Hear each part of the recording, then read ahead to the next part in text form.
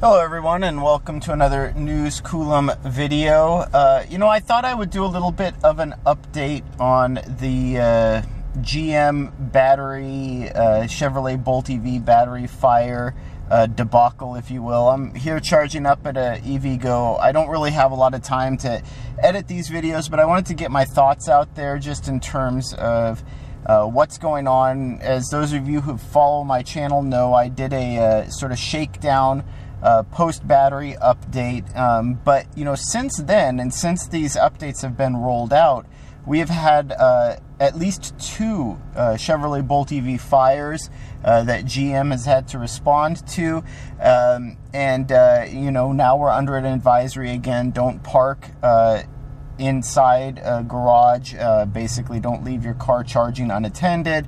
A lot of things that are sort of inconvenient, right? But on top of that, it's kind of bringing into question whether GM's solution was effective. And the first thing I want to say is I actually want to give GM props, right? I want to share my appreciation for the efforts that they put into this so far, because frankly, I think their solution or attempted solution is still the most pragmatic that I've seen. It's much better than Hyundai and LG at each other's throats, right? Suing each other for battery replacements, blaming each other. Oh, it's a folded anode. Oh, it's a faulty separator.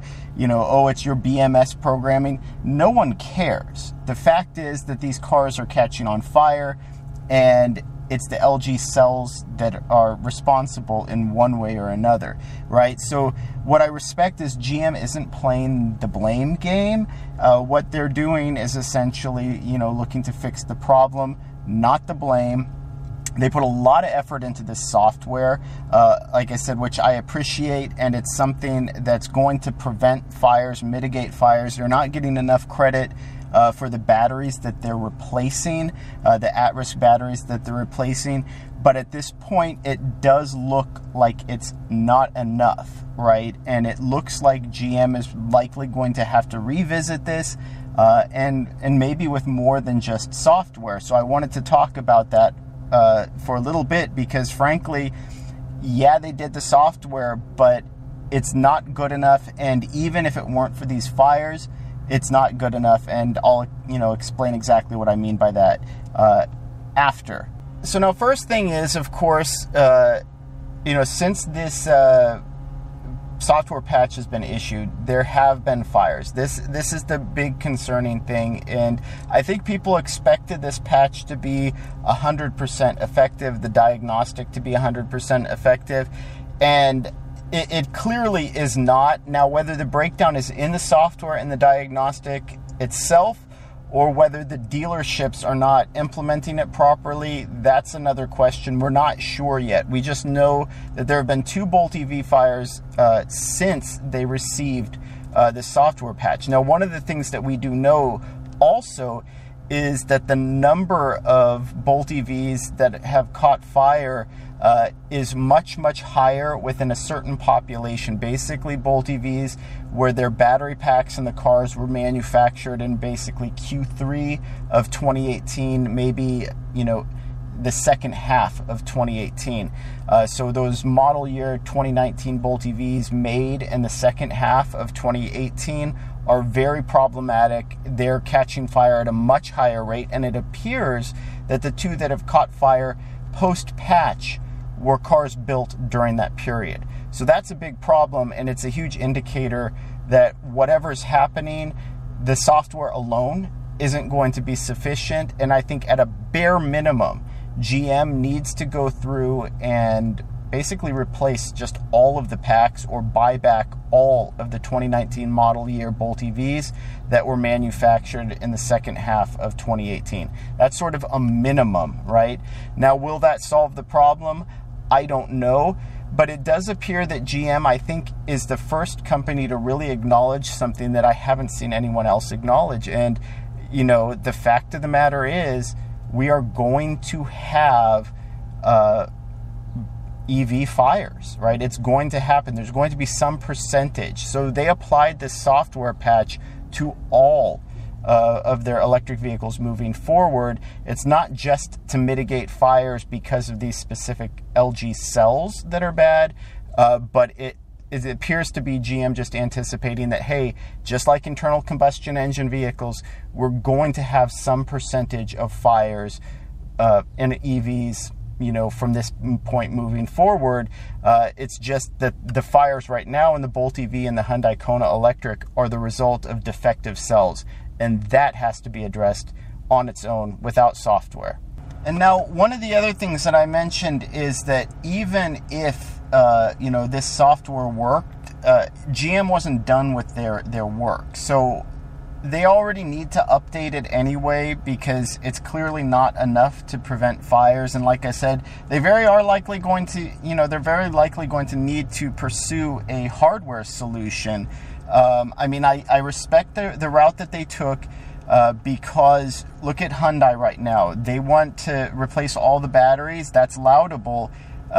But where are the batteries coming from? Those of us who followed the Bolt EV from the beginning, you know, knew that the biggest constraint is battery production. GM knows this as well. This is why it wasn't some prescience or, you know, some genius on the spectrum when Elon Musk predicted that GM would only produce and sell about 25,000 Bolt EVs a year. That's just literally how many batteries were available. There's a reason GM is right now planning or building 4 gigafactories worth of batteries in the United States alone, right? Battery production facilities in the United States. So they get it, they know. Apparently Hyundai doesn't realize this, which is why, you know, they still have Hyundai Kona Electric owners right now who are waiting to have batteries replaced, driving around at 80% with you know, limited use of their Hyundai Kona Electric.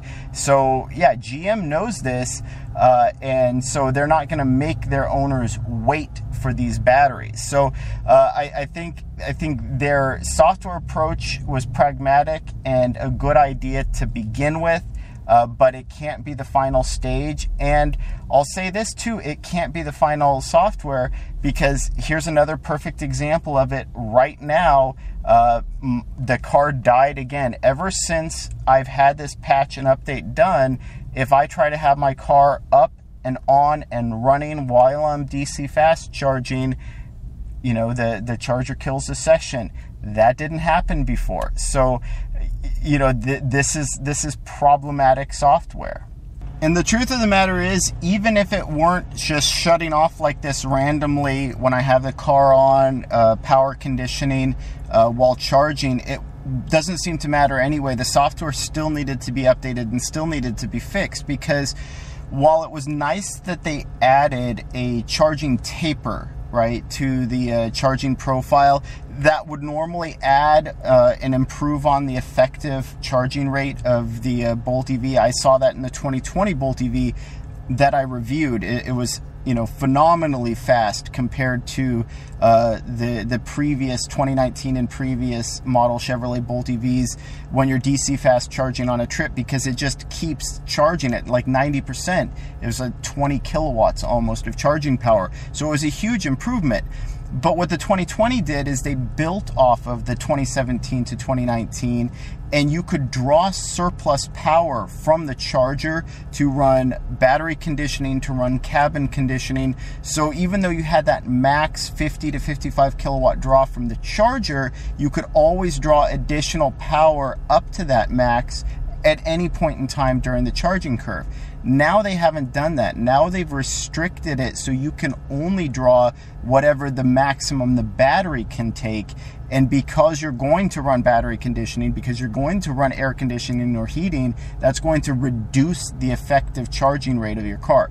So this patch that GM released, it can't stand as it is, because it's actually reduced the functionality of these vehicles from their original capabilities, which is something that you're not supposed to do with a recall, right? This is a safety recall due to a defective component. You can't reduce the capability of the car to compensate for that defective component. So GM still had updates and work to do on this software patch. Anyway, I'd love to hear what you think. What have your experiences been with the patch so far?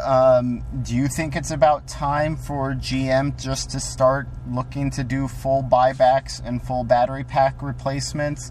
What do you think about the idea of if GM is going to do full battery pack replacements, rather than waiting like Hyundai is, start looking to, you know, increase their available battery capacity by maybe customizing an Ultium battery case that can be, you know, put into the Chevrolet Bolt EV. We already know that Ultium from the outset, they have an 8-module, 66 kilowatt hour usable pack configuration that can charge at 125 kilowatts.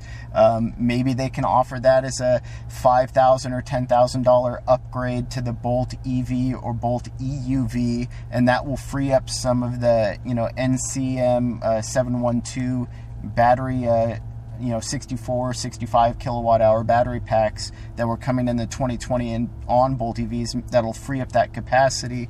They can be used in the older model Bolt EVs to replace basically these problematic packs that, you know, whoever's fault it is, it doesn't matter. We just need to basically put these fires to an end.